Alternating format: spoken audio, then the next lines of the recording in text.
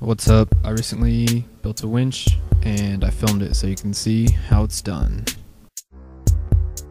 Before you start to build your own, you should know that there are three main parts. There's a spool, an engine, and a frame. Now you can make all these on your own or you can purchase them off the internet. There are two different types of winches you can make. One can use a centrifugal clutch, which is good for skating or skimboarding.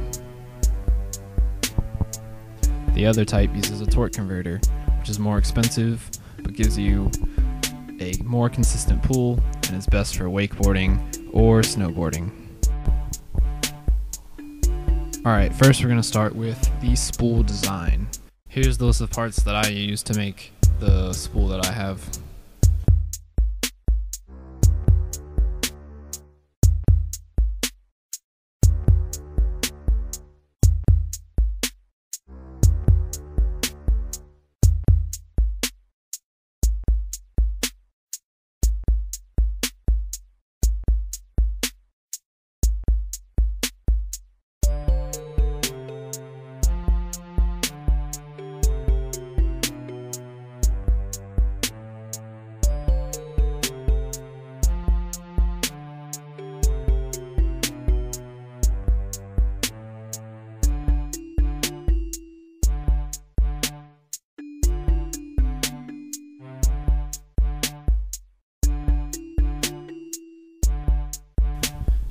Alright, first you're going to take the two grinder blades you have and drill 5 or 6 holes in them to match your wheel hubs. Then you take your wheel hubs and you drill 4 holes in them to match up with the go-kart hubs. As you can see here, the go-kart hub fits in the 4 holes. You want to make sure that they're identical so that the keyway is on the same side. Once you attach your hub to your hub, take the threaded rod, not PVC pipe, and put the metal pipe around it and put it through the 5 or 6 holes you have.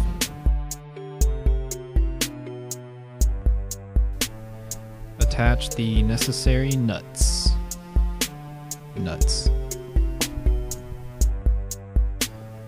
Once you have all the rods on, attach the other hub assembly to the other side. Make sure the keyway is on the same side and then put on the other spool wall. Attach the nuts and then put the axle through. Thumbs up. Then you're going to want to put in your keyway screws to attach the hubs to the axle. I had to buy longer screws because the ones that came with the hubs sucked. Next is your sprocket. This is pretty self-explanatory. Just put the hub in, attach your nuts, and then slide it on the axle and attach the little screw to hold it on. If you want, you can put your pillow blocks on to make sure it spins. Just like that. And here's what mine looks like with the metal pipe and not PVC pipe.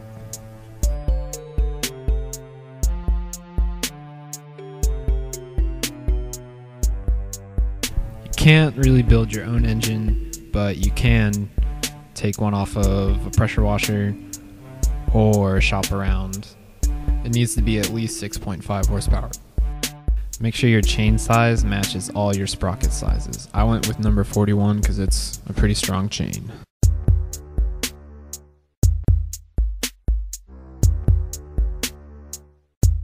The frame is probably the most work. You can get your square metal tubing at Home Depot or on the internet, or you can just order a frame from a winch website. You can get a winch fair lead on Amazon for like $10. If you're making your own frame, you'll need at least 18 feet of metal and a welder. Start by cutting 2 18-inch segments for the width of the frame. The width has to be the same length as your axle, which is 18 inches, and then the length should be about 45 inches or longer. And then weld your base together. Next, you want 2 L-shape pieces like this that are at least 12 inches tall.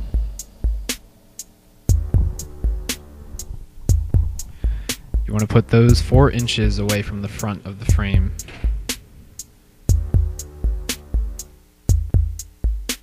Make sure there's a 3-inch gap between the two because that is where the fair lead will go.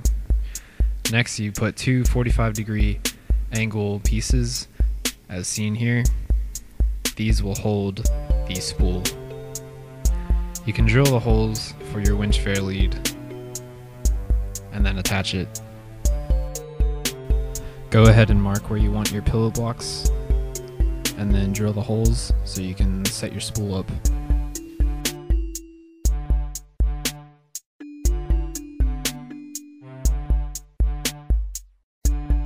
By attaching your spool and fair lead, you can adjust as you build your frame to match up. Next, you want two pieces like this for your motor mounts. Make sure they're the right length apart to match your motor mounting holes. And then put this support beam here. It's extremely important. And then next, we extended the motor mounting area further back. We used a piece of large plastic from a tub lid for our splash guard, and we kind of mounted it like that.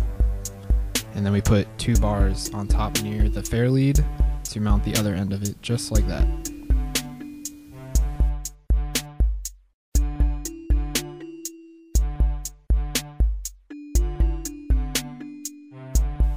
Next, mark where you want to drill the holes to mount your motor. Make sure the chain is tight and then drill away. Then attach your motor. Now you choose if you want a centrifugal clutch or a torque converter. The difference is quite extreme. A torque converter is 100% necessary for wakeboarding.